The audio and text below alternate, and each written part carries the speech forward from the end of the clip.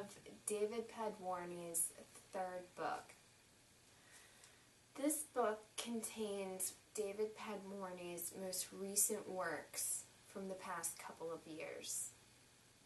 The photographs in this book, which contain Padwarny at the bottom, were selected images used for promotional value.